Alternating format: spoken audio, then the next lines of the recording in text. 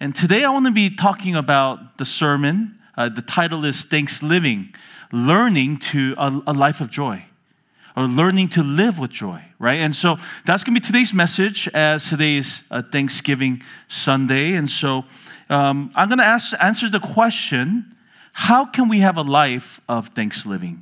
How can we live a life that is filled with gratefulness, gratitude, and thanks? And the answer will be in 1 Thessalonians 5, verse 16 through 18. So can you open your Bibles with me to 1 Thessalonians 5, verse 16 through 18? This is going to give the answer for us of how we can live a life of thanksgiving. This is going to be the reading of God's word. Rejoice always, pray without ceasing, give thanks in all circumstances, for this is the will of God in Christ Jesus for you. I want to begin with that first verse in verse 16, where it says, rejoice always.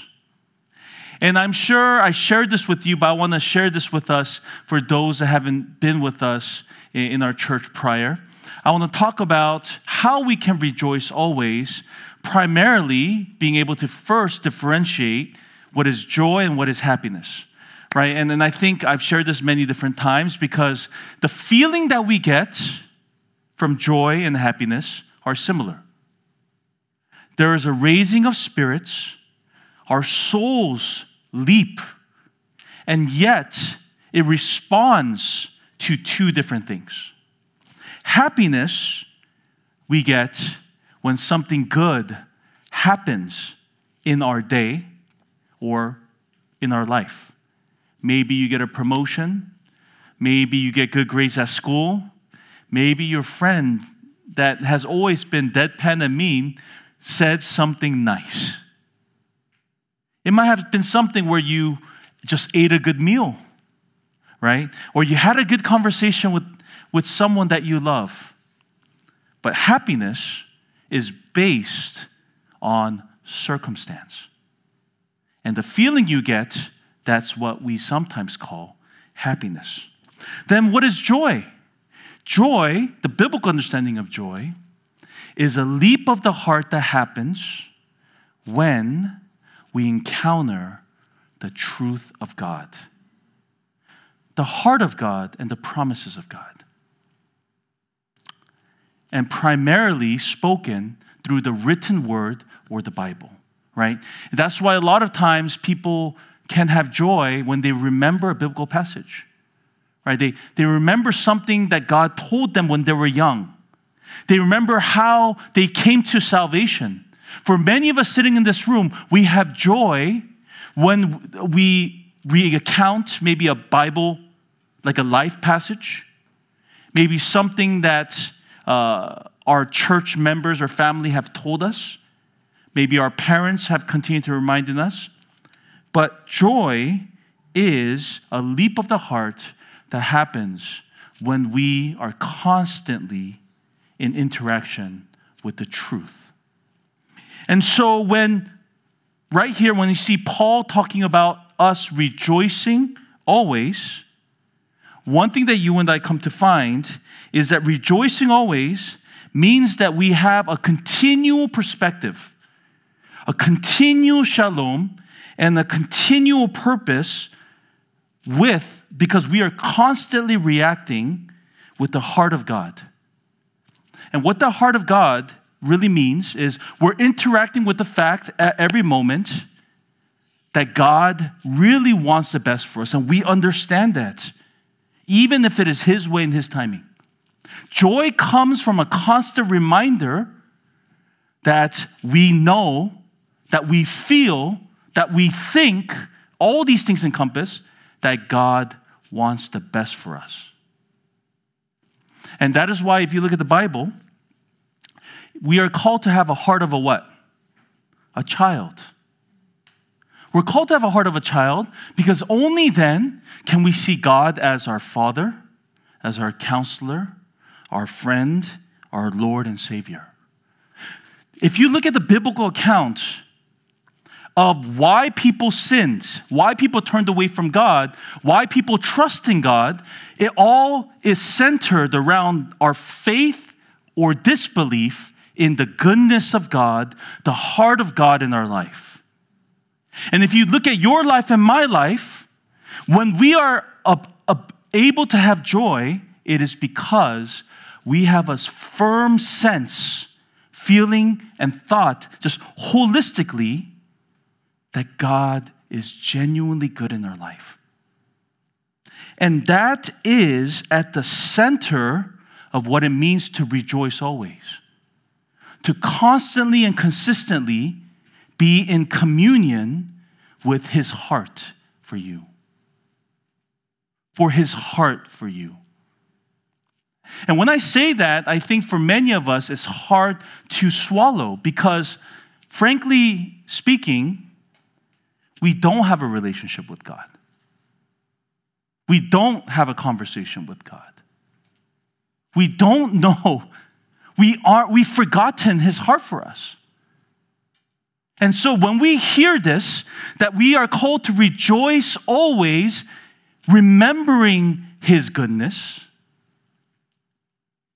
it just passes by our head and we sit here with nothing affecting our heart. And that is why when you see rejoice always, it is followed up with the next verse, which is what? Pray without ceasing. Ceaseless prayer. And this is another imperative that seems impossible for us. To pray without stopping? Do we have to shave our heads? Wear these brown little cloaks? Right? And then walk the streets of Seoul in prayer, doing a prayer walk, or like, do we have to go into this radicalized idea of life? What does it mean to pray ceaselessly? And why is pray without ceasing right after rejoice always? Because only the attitude of learning to pray without ceasing could lead us to rejoicing always. And I'm going to break down what prayer without ceasing looks like. And it starts at the beginning of our day. I'm going to be very practical. Today, I'm going to take a Thanksgiving message and I'm going to peel off the layers because I'm sure many of us have heard, we're called to live a life of thanks, which I'll agree. We're all called to be grateful. But today, I want to break down what that practically looks like. And so for us to pray without ceasing, it starts with the moment that we are conscious, right? I mean, we would love to say we pray in our sleep, but the moment you are practically, intentionally, tangibly making decisions is the moment you wake up. And the first tangible practicum I want to give you is to follow not only this idea of Jesus, but literally the lifestyle of Jesus. Can I get an amen? If you are called to follow Christ, you are called to follow His life. And you are called to follow His lifestyle. And what does it say about Jesus in the book of Mark, John, Matthew, right? Luke, all the gospel narratives, it always talks about how from the moment He woke up, at the moment that He woke up, before the sun rises, He will go to a secret place and He will spend time with the Father. Many of us think, and I've talked about, I kind of highlighted this, but I want to go deeper. Many of us think that spending time with God in the morning is good, but in a way it's optional. Otherwise, we would always do it. If you want to rejoice always, if you always want to know His heart, you got to start your day meditating on the heart of God. And actually, this is why Satan wants us to start our day frazzled. Isn't it weird how on vacation, you set an alarm, but you wake up before your alarm? And on a final test day or important day, you set an alarm and you wake up a little late. Do you find it interesting how a lot of times, for many of us, our day begins in chaos? Because the one thing the evil one, I know we're reading the Screwtape letters right now, the one thing that the evil one does not want us to do at the beginning of our day is to wake up remembering Christ and knowing who He is in our life.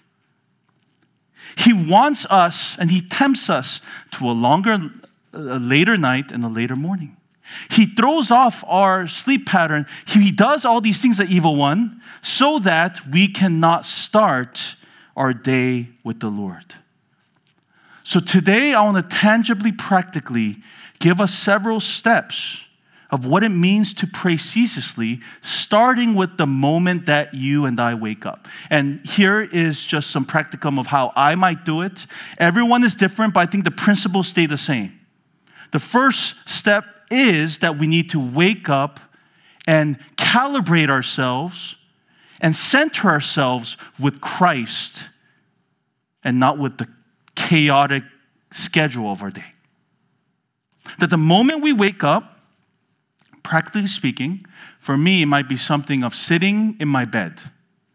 And a lot of times I wake up because the kids are crying like crazy, right? Sitting in my bed, at least, and luckily for me, Monica takes care of the kids, right? So she and so I'm able to gather myself, and that's actually a blessing I don't take for granted, unless like I really want her to sleep, so I get the kid, right? But even in those moments, I would sit up in my bed, and I will center myself on Jesus Christ. And sometimes it's as simple as, Jesus, I'm disheveled, but I start this day with you. And for me personally, I believe that our physical is connected with our spiritual. And how we respond with our bodies and our hands and our feet is really indicative of our hearts. And so for me, what I really try to do is I usually don't breathe as much as I should. Does anyone have that? Like for me personally, I've never been good at breathing, but one thing I really try to do in the morning is to take 3 deep breaths, as we have done in the renewal session, of breathing in God's heart for me, that God is here for me, that no matter what this day will feel like, God is in control. Like I breathe in these things and I just calibrate my morning with Jesus. And let me tell you, some of us may say, are you sure that's a blessing? But as someone that has done it, it is life-changing. And you cannot even begin to pray ceaselessly without starting our day with prayer. And that is why we are called from the moment we wake up to not just do the checklist of what we need to do, not go on our phone, that's the worst thing you can do, but take that moment, whether you stand, sit, or kneel, take that moment to center yourself and your day on Jesus Christ. But the second thing I do is when we wash up. You know, some of our days are really bad. Would you agree? Some of our days end really bad. And yes, it's a biblical principle to not let the sun settle and not go to sleep in anger, because that anger left undealt with becomes bitterness a lot of times. And yet, many of us, we say and we try, but it is hard. And we wake up in the morning sometimes on the wrong side of bed with the knot in our neck, right? Sometimes we have a huge headache. There's many times I wake up with a huge headache. And our day just starts off, even if we started our day with Christ, it starts off really bad. And what we usually do in this moment is we go to wash up. Everyone, or most people, wash up in the morning, right? They wash up in the morning. And many times we look in the mirror. And this is something that I've always tried to do. And I think this is something even secular people really value, which is to verbally affirm, at least in the secular world, what you want to become. But in the Christian sense, God's heart for you. And it might start in the beginning. If you haven't memorized any Bible passages, it's as simple as Jesus loves me. I remember when I first started doing this in my younger years, I really felt like there's something unsettling in my heart that I needed to be reminded of him. And so I would look in the mirror and I did this thing where I said, Jesus loves me. And this is actually a powerful thing. Now what I do is when I wake up in the morning, if there's something that is off, right, then I speak against it by verbally proclaiming the truth that God has placed in me in that day. That Jesus loves me, that he got me, that I feel like trash, but I'm not trash. I may have failed the day before, but his faithfulness is as true in this morning as the sun rises, right? I say these things verbally, and I see a renewing of not only my physicality of brushing teeth, washing your face, doing all those skincare, whatever it may be, but it is the sense of spiritual cleansing and renewal and reminder of what God really wants for you. I think the greatest tragedy is allowing yourself to continue to hear the lies of the evil one, but more than that even, in this case, things that people told you that were flat out mean and flat out wrong.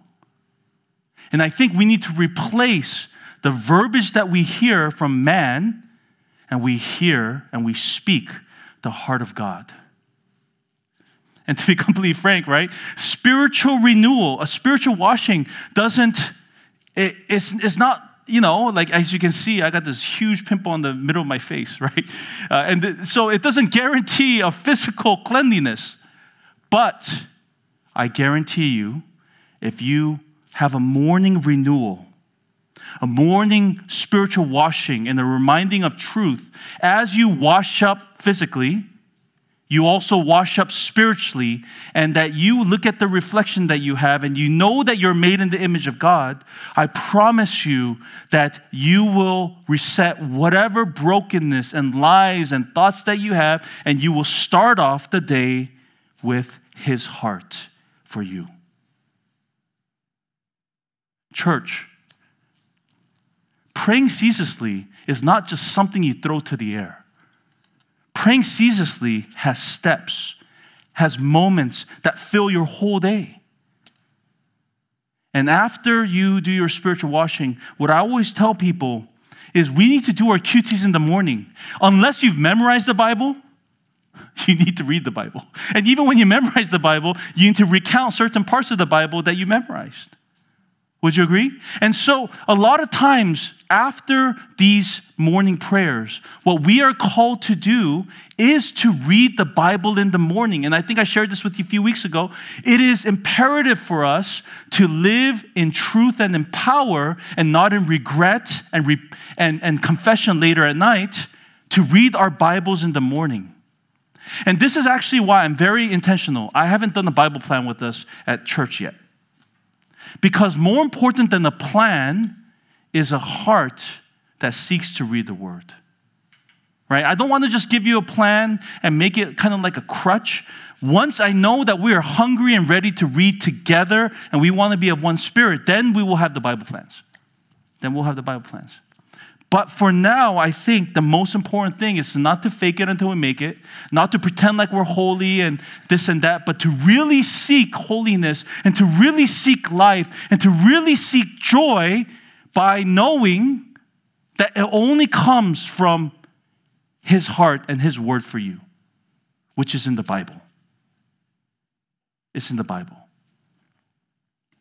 And so I always recommend, or not even recommend, I highly say it is almost impossible to have a good day, a blessed day, until we start our morning with prayer and to strengthen it and to confirm it with the reading of God's word. Because once you read the Bible, you know what he's going to do, and your heart is ready, and you've cleansed your soul, and you renewed your soul in the morning, and you've calibrated your day to Jesus, you've renewed your soul in the morning, He will give you a phrase, a conviction, and a heart to carry you through the day.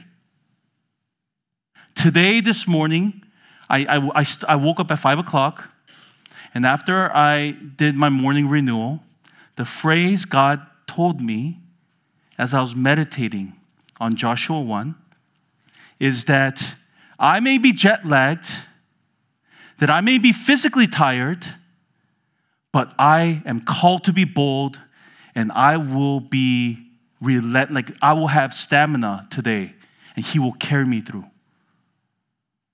That was the conviction of God that He gave me in the morning through the reading of my reading in devotional in the morning. You see, God gives you His heart. He shares His heart with you, but you cannot listen until you listen and until you read. You cannot know what direction He's taking you to. You cannot know His will if you are not in His Word. And prayer without the Bible can just be a lot of our personal desires and thoughts and winsomeness and etc. We need to anchor our prayer that we start in the morning with a confirmation through the reading of God's Word. That's why you see many Christians, when they talk about how God, in their crossroads, moved them a certain way, it was a prayer that they had that was confirmed with what? The Bible or by the church. Would you agree? It does not just happen in our minds. It happens when God tangibly shows us His will through His written, living Word, His spoken Word, or even through the body of Christ who are filled with the Holy Spirit. You cannot and I cannot rejoice without understanding the heart of God. And let me tell you this. No matter how much I want to turn away and live an easier life, I can't and I don't want to. Because when you experience relationship with God, when you have a genuine connection with God, there is nothing more freeing, more peace-inducing, and more convicting than the heart of God for you and me. And that is why we are called to start our morning and centering with Jesus, to renew our hearts of the lies with and replacing with the truth, and finally to confirm His heart for us through the reading of God's Word. But once we do that, that's our morning. What do we do through the day? How do you pray ceaselessly? It's learning the discipline of lifting our thoughts to God. And what does that look like practically? When you think a thought, it's as simple as saying Jesus at the end of the thought. Like, oh man, this commute is long, Jesus. It's as simple as that. Learning to involve Jesus into your thoughts. And once you do that, it starts to become a conversation. And it is, you've already gone to the quiet place, and 100% Christ on this earth communed fully with the Father. He was so unified with the Father that every miracle, every teaching, every encounter that He had with the people of Israel and the Gentiles, He was communing also at that moment with the Father. Every thought, every motive of Christ was so one with the Father because He was communicating at every moment of every passing day with His Father God. And that is something that we need to learn.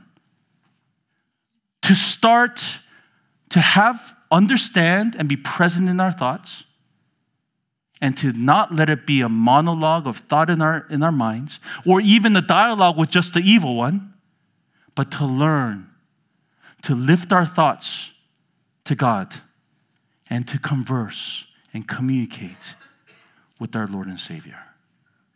That is a spiritual discipline, I believe, that could change your life. Because some of the thoughts that you and I shouldn't have, we will be kept accountable for. And some of the thoughts that are clearly not ours and lies of the evil one, God will dissipate and make us not even stress over it. or the feelings that you gain from just the brokenness of this world, he will give you comfort at that moment, at that time. That you don't have to wait until Sunday, but every single day, you can encounter Christ. You can be emboldened by Christ, and every single day, even at a menial job that you have, will be the biggest blessing. Can I get an amen? Isn't that the life you want? A life that is not just good at certain moments of the week, but good every single day. And that's what you can get if you are praying ceaselessly, because you start to interact with the greatest being in all the universe. You will be so inspired every single day, and you will start to see his fingerprint on your life. You will see his power through your life, and you will start to live a meaningful, rich, powerful, day-by-day life. So learning to lift our thoughts to God is so, so important. But finally, the end of the day is the day that we need to reflect upon our day. And this is why I used to, in all my discipleships, I used to always do journaling, right? Reflection. It is so important to reflect upon our day. And a lot of couples, they reflect by talking to one another. But I think even more important than talk to one another and reflecting upon ourselves, we put our day down, but we always reflect that. As we do, as we've learned to do with our prayer and our thoughts, we will reflect our day back to Christ, so that we may be reminded at the end of our day that Christ is enough, that he is the center, and no matter what has happened, he is in control. And that I pray that the last moment of your day is not, you're so tired, and this is something I got to work on too. You're so tired that you fall asleep at the TV. You fall asleep on your phone, falling on your face, and you wake up kind of, and you move it and you fall asleep.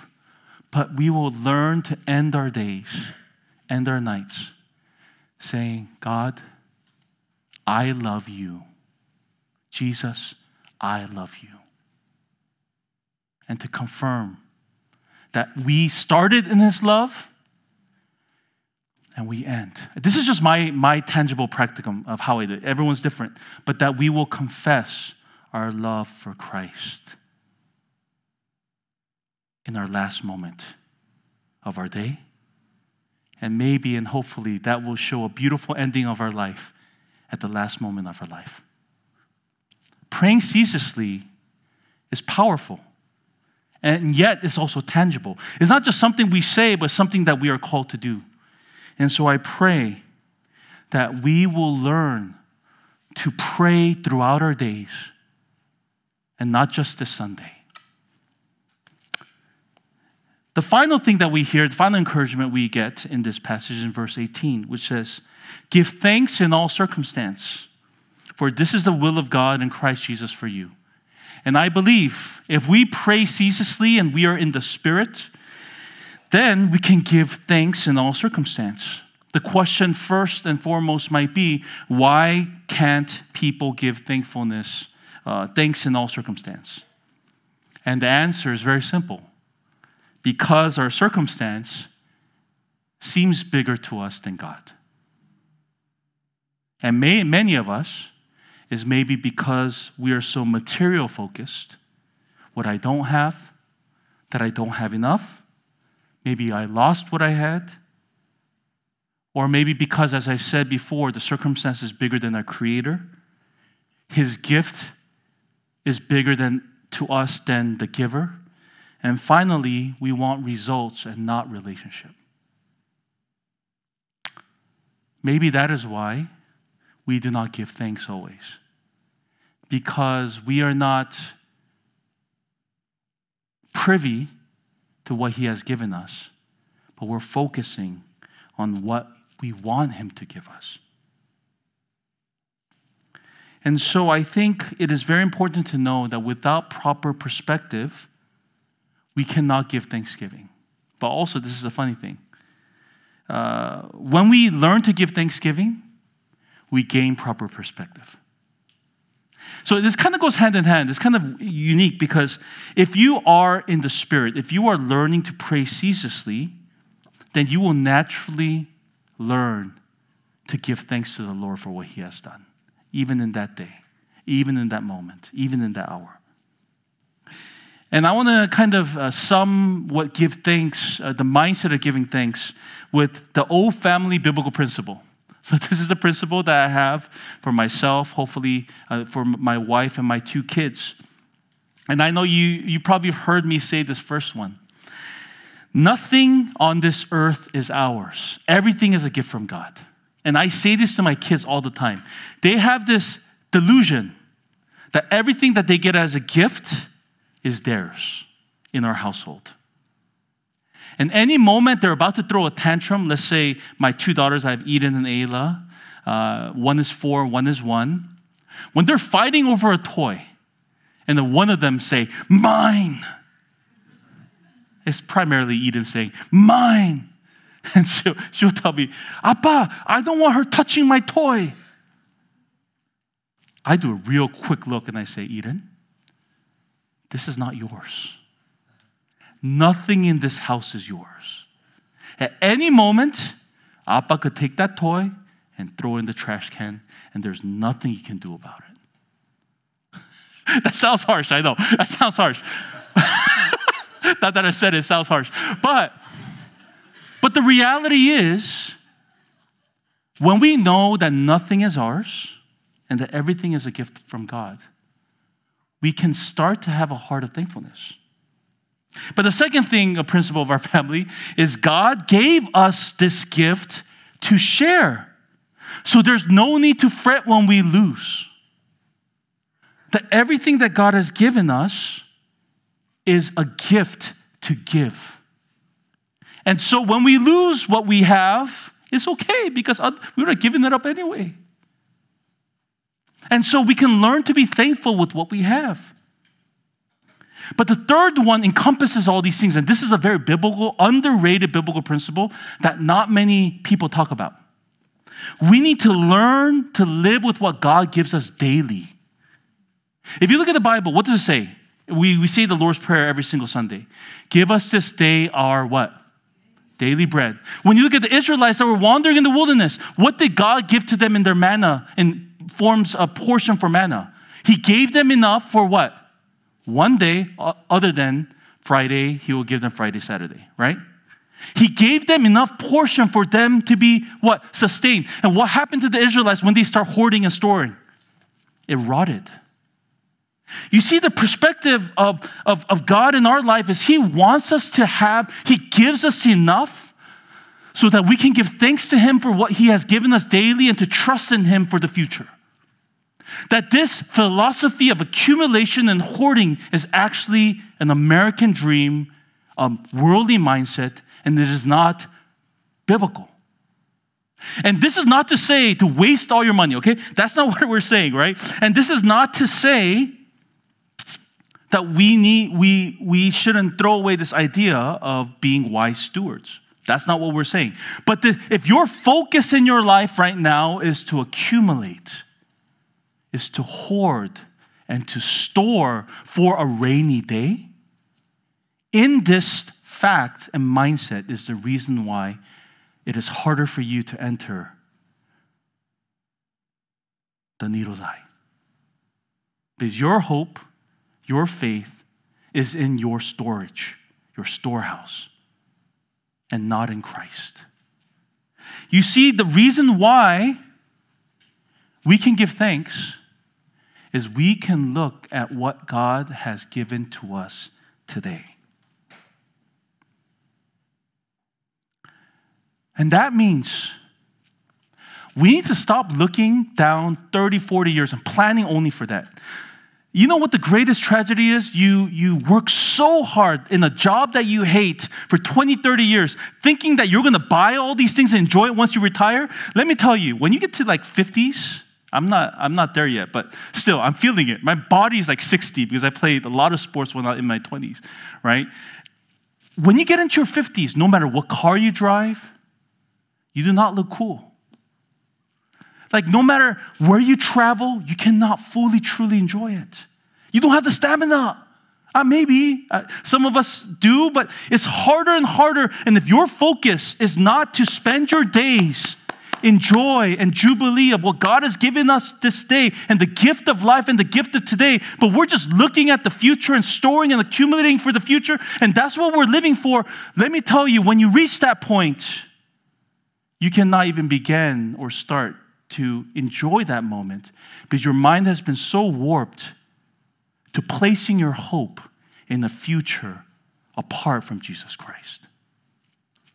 Jesus has called us to spend every single day with the moments that He gave us, with the community He has given us, with the life environment He has given us, to thrive, to have joy, to have moments of gratitude, to really be present with the daily blessings that He has given us. Amen, church? And so I really encourage us, if you are worried about tomorrow, and I'm not saying that we are not called to prepare for tomorrow. Yes, we should, and we're called to. Even the Israelites, right? The 6th year, they would prepare for the 7th year. And the 49th year, they'll prepare for the 50th or 48th year. They'll go on in that juncture.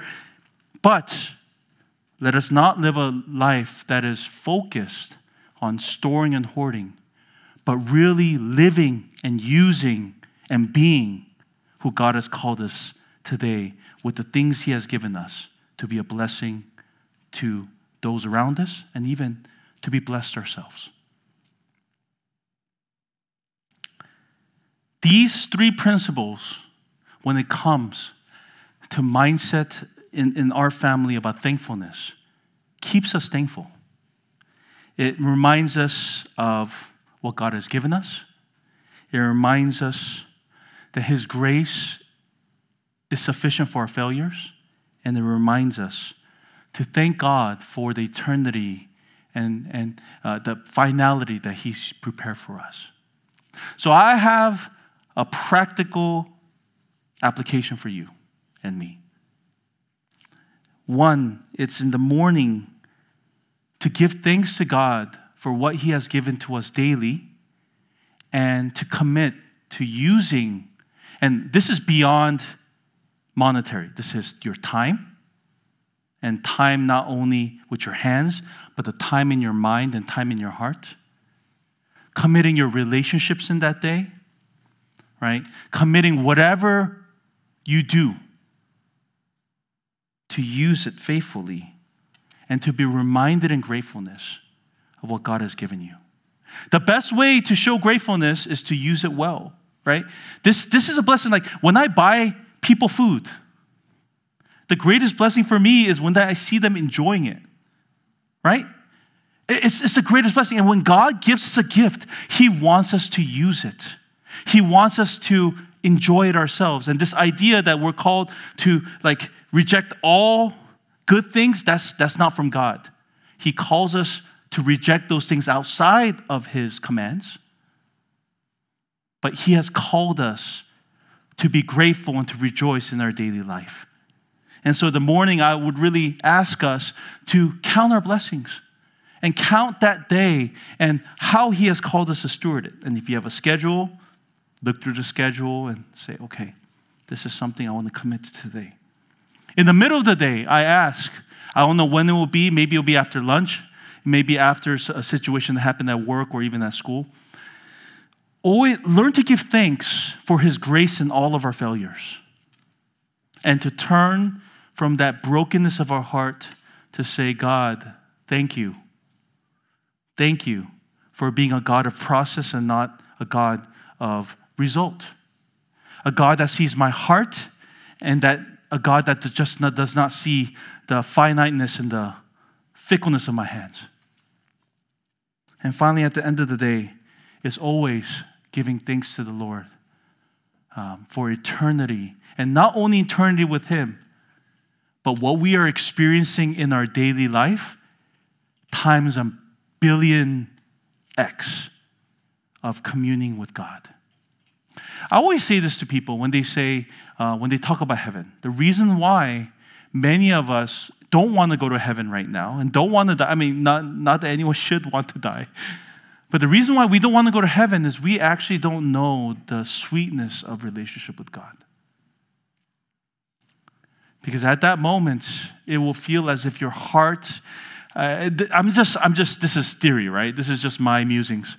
The moment we pass, the moment our flesh is broken down and we are just of spirit and we are risen again with new bodies and new souls, our heart will feel as if, what is contained in this body will be wide open. It will be the size of the sea, and God will pour endlessly and eternally His love for us in our life. And if you've experienced love before, you haven't experienced love before. Because His love, that is as to the east to the west for you and I, is what He wants to share with you today. And He wants to share with you once this broken life has ended and once kingdom come and His will be done. So church, I pray that we may rejoice today, right? Today's a good day. And let us enjoy our meals together. Let us enjoy our conversations together in the life groups. Our family brought some American snacks. I don't know if you guys remember hot fries. Oh, yes, it's so good. Oh, I missed it, right? American snacks, American chips. We brought for your life groups. This is extra incentive. If you want to maybe go to life group or not, you have to. You have to, it's good. It's good for the body, right? I don't know. But let's spend our days. Let's spend today with a heart of perspective, a heart of thankfulness, and a heart that is fully in communion in relationship with God. I'm going to end with this last thought that I had. So I was on the plane and I was trying to, it was crazy because our kids were going crazy, and Eden actually threw up, and she threw up all of her face and all of her body, and her hair was like top. And so I was holding her, and she was like rubbing all of me. I was like, oh, Lord have mercy, right? And finally I got back to my seat, and this was like the 6th hour in the plane, and I finished meditating on my message and all the stuff I had to do for church today. And I remember I gave myself like an hour and a half to watch a movie. It was called Amsar. It's a Korean movie about like the Korean freedom movement. The people that were in Manchuria, they gave their lives up to fight and be resistant, fighters against the Japanese occupation. And through that, there's one thing that I understood, I really remembered. I studied history all my life, and I think we live in a time that lacks perspective. We live in a time that doesn't fear for our life. We live in a time where we think we're invincible, when we are so finite and so fragile. And I just thought about the world that understands that it is broken, that hears the gospel and finds hope in it. And starting from next week, we're going to go into a deeper series. It's called Deeper Gospel. Right? We're going to go into a deeper series of the gospel, understanding the parameters and different parts of the gospel that maybe we haven't tackled. But today I want to really encourage us of the greatest reason we can be thankful. And that is Jesus, He, despite us not deserving anything, gave up His life for us so that we may live.